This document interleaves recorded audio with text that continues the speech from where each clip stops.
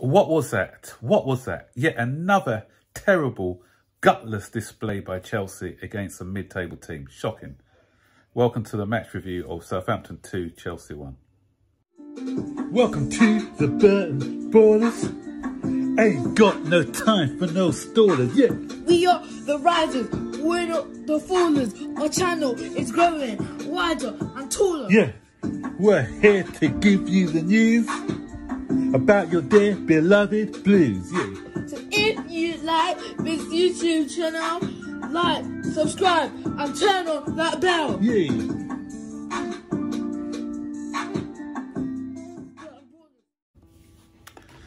Oh dear, that's, again, we've done it again.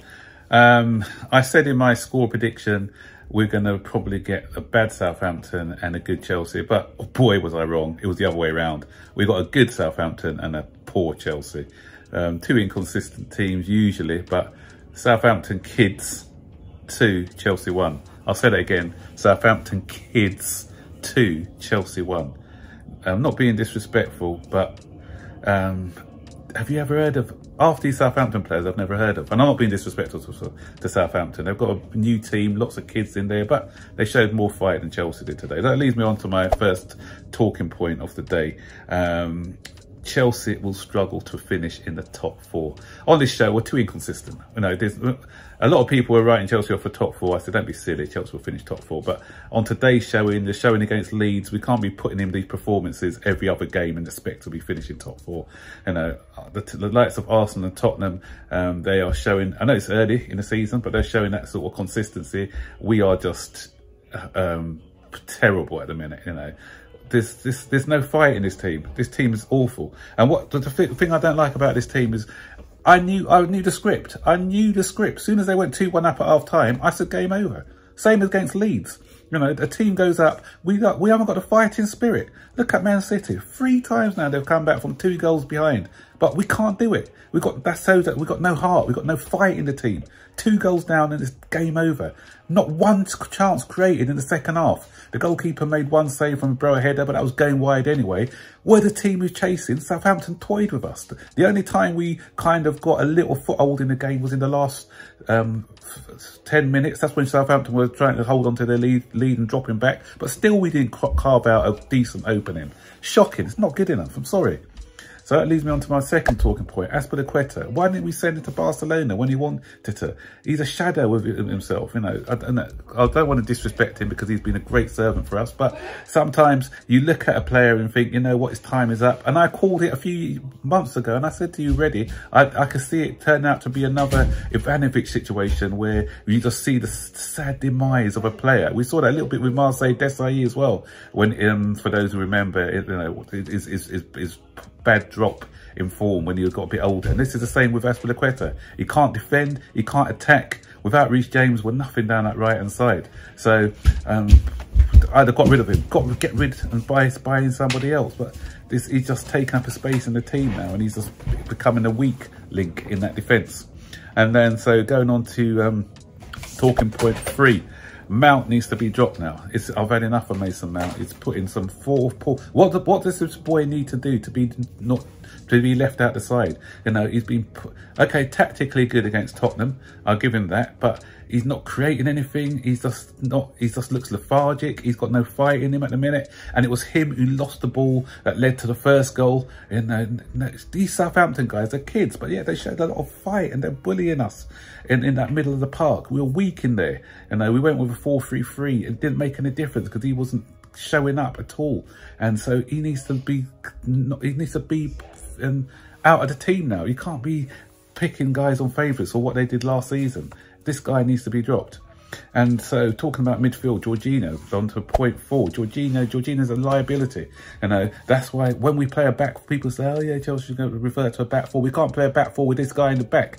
He's terrible in the midfield, sort of as a holding midfielder. Even that, okay, the first mistake was from Mason Mount, but then he made 3 vital mistakes. First of all, he comes out when he should have told Loftus-Cheek to shuffle along so he could have held his position. He comes easily brushed aside, no pace or physicality to run back, and he was not bursting the gut to get back into the middle. He was just strolling. And so if he did burst the gut and get back, he could have been the one marking Armstrong. He knocked in the winning goal, but no, he was strolling.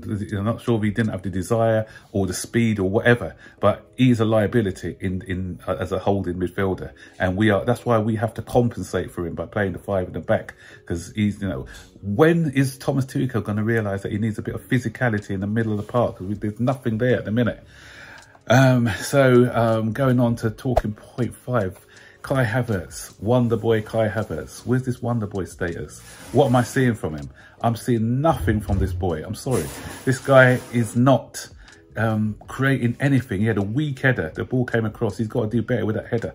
He's running the channels okay-ish, but he doesn't impose himself. We've got nobody, no focal point in there for a striker.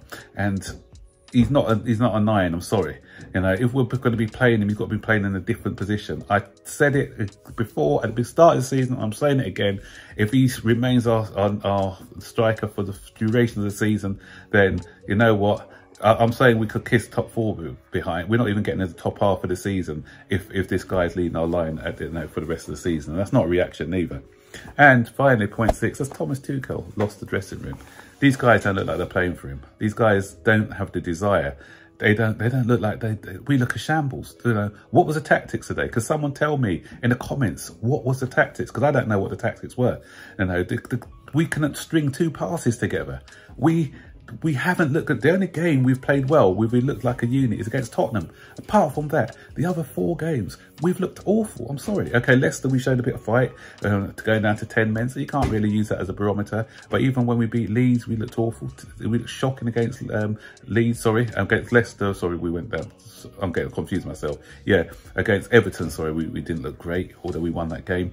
Against Leeds, we were shocking. And today, we were just shocking. We were terrible, you know, and it just doesn't look like they got the fight. Do players even want to be there? Does Ziyech played okay today in the first half? Second half, he was anonymous, but does he want to be there? Pulisic looks like a man who was just brain dead. I think he was, I don't know what, he was trying to prove a point or something. Okay, he's playing that position as the wing back, but he was, I don't know what he was doing today. He just kept trying to dribble into ridiculous places, got beat off. He showed his frustration, kicking out a couple of times. Doesn't look like a happy man at all. Even Sterling was frustrated in that second half, but nobody looks like they know what they're doing in this team. It just looks like a shambles, and that's got to go down to the manager. The manager's got to get these guys playing. He's got to get them playing as a unit. He's got to get the players' heads screwed on. You know, this is partly his team now. We've got Cucurella in there. We've got Koulibaly in there. We've got Sterling in there. So this is his team. We're seeing that this team coming. Obviously, we're going to see what happens when Fofana comes in. Hopefully, you can shore out the defence a bit, and see if there's anyone else coming in. But at the moment, you know, with his players in, we're looking worse than last season, not better. So I don't know what's going on there. You know, it's not great, guys. It's not great at all. So I've resigned myself for us not finishing top 4 this season, because, you know, we can't, up and down performances, we ain't finishing top 4 at all. So if we do, it's a bonus, but you know, I just can't see it unless we sort something out real sharpish and start to play as a unit. Because what I saw out there and against Leeds, it's the manner of the defeats. That it's not even the fact that the loss of the games. I said, it's just the manner of how we're losing this and the body language of the players. It's not looking good. I don't like it at the minute. So what do you think, guys? Stick your comments in the section below, and don't forget to like, subscribe, turn on the post notifications so you'll be notified every time I make a new video. Take care. Bye.